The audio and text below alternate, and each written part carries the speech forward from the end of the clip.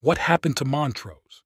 Ronnie Montrose, the guitarist who founded the band Montrose, had a successful career as a session musician before that. He played on Van Morrison's album Tupelo Honey, produced by Ted Templeman, alongside future Montrose bassist Bill Church.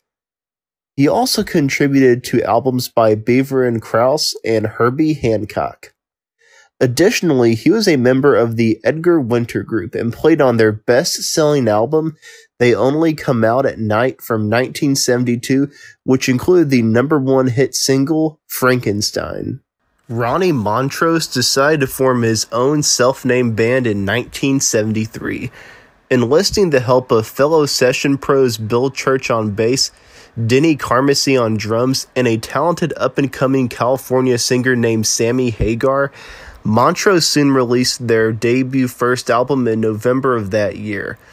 Although it never broke the Billboard Hot 100, Montrose eventually went platinum and was arguably the first full-fledged heavy metal album by an American band, although there were some proto-metal bands before like Blue Cheer and Steppenwolf. With classics like Space Station No. 5 and Bad Motor Scooter leading the charge to the nation's airwaves, it is still considered one of the finest, most influential releases of the decade to boot. Often cited as America's answer to Led Zeppelin, it is held to be influential amongst hard rock and heavy metal band Iron Maiden, who have recorded and/or performed cover versions of songs from this album. Trouble was already looming as Church quit the group soon after and was replaced by bassist and keyboard player Alan Fitzgerald for the ensuing tour. Released less than a year after its debut, Paper Money proved to be a surprisingly diverse but unfocused follow-up that failed to match its predecessor's popularity. Making things worse, escalating tensions between Ronnie Montrose and Hagar soon led to the latter's departure following the Paper Money tour. Hagar's replacement was relative newcomer Bob James, but it was new full-time keyboard player Jim Alcivar who quickly placed his stamp on the group's appropriately titled third album, Warner Brothers Presents Montrose, which was released at the tail end of 1975 and produced by Ronnie himself. Soon after the release, Fitzgerald departed the band and he later became a member of Night Ranger. New bassist Randy Joe Hobbs performed on 1976's Jack Douglas-produced Jump On It. This was also poorly received, and it boasted an ill-conceived album cover to match. It never had a chance, and the musicians soon went their separate ways. Carmacy joined Hagar's solo band, also featuring Bill Church by then, and he later played with Heart and many other bands. Ronnie Montrose resurfaced a year later with the solo instrumental album Open Fire, released in January 1978. During this period, the guitarist also worked with jazz fusion drummer Tony Williams. In 1979, along with Montrose holdovers Jim Alcivar and Alan Fitzgerald, drummer Skip Gillette, and Scottish vocalist Davey Pattison, Ronnie Montrose formed a new group in the progressive hard rock mold named Gamma. The band's debut, Gamma 1, was released in 1979. Their second release, Gamma 2 in 1980, saw former Montrose drummer Denny Carmacy replacing Skip Gillette and bassist Glenn Lech replacing Alan Fitzgerald, who went on to become a founding member as a keyboard player on Night Ranger. In the late 1970s, Sammy Hagar achieved moderate success as a solo artist with Capitol Records, but felt his A&R man Carter didn't align with his heavy metal style. Despite hits like Red, Hagar parted ways with Carter, self-producing the 1979 Street Machine album. Moving to Geffen Records, he found major success with Standing Hampton and Three Lock Box, the latter producing his first pop top 40 hit, Your Love Is Driving Me Crazy. Hagar continued thriving in the 1980s, notably with the hit I Can't Drive 55 from the 1984 album VOA. In 1987, he had his first #1 hit on the Billboard album Rock Tracks with Give to Live after joining Van Halen.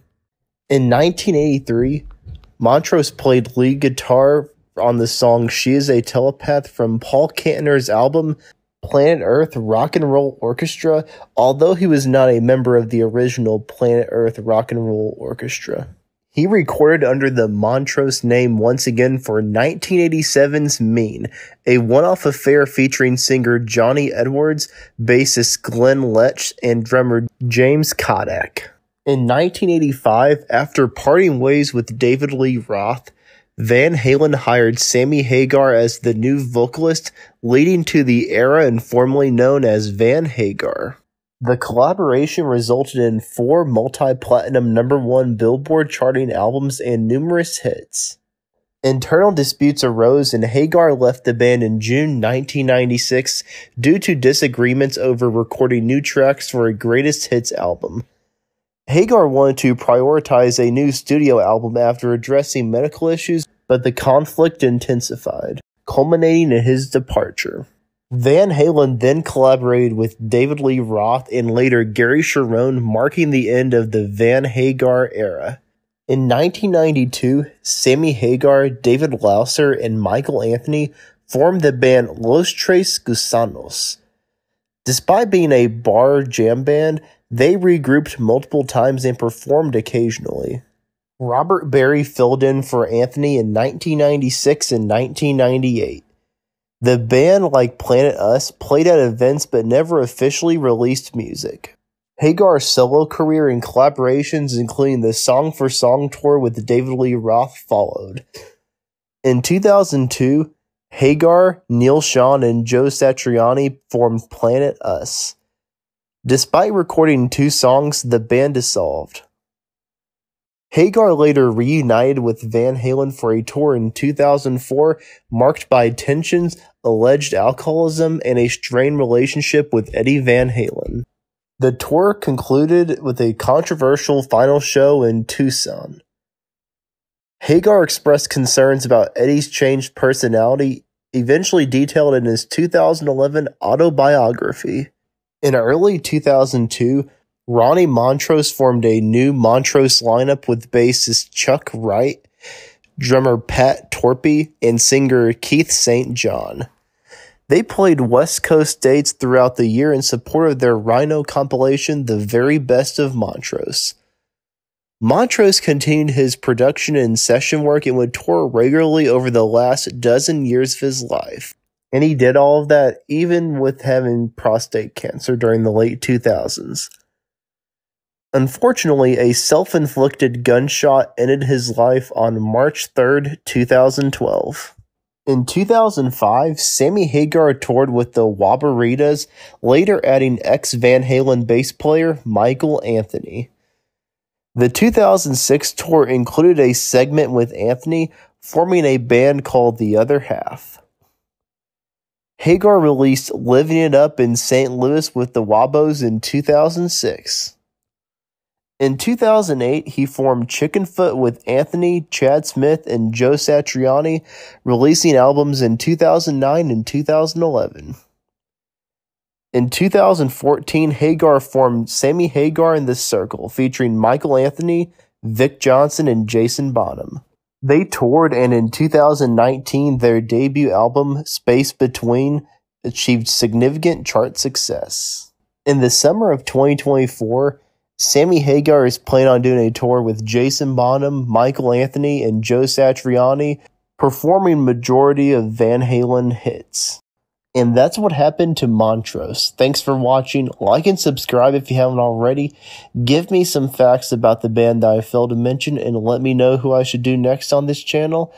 And I posted a video about Sammy Hagar a couple years ago, so here's a link of the video on screen. Thanks again for watching. I'll see you in the next video.